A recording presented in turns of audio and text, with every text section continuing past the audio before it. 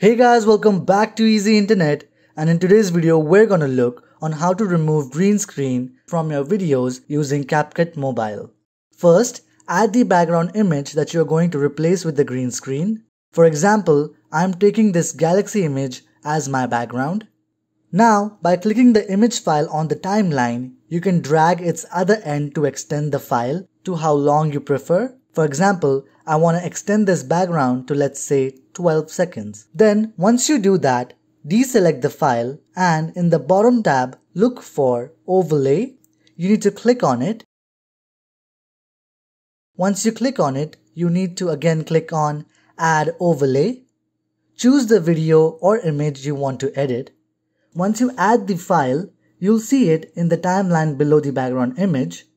By selecting the green screen file, you can just adjust the video as per your preference. Then in the bottom tab, look for Remove BG and then click on it. Click on Chroma key. Select the green screen with Color Picker and then increase the intensity to 100% and then click on the check mark. And now you have successfully removed green screen. I hope this video has helped you. Do like, share and subscribe to Easy Internet for more such videos. Thanks for watching.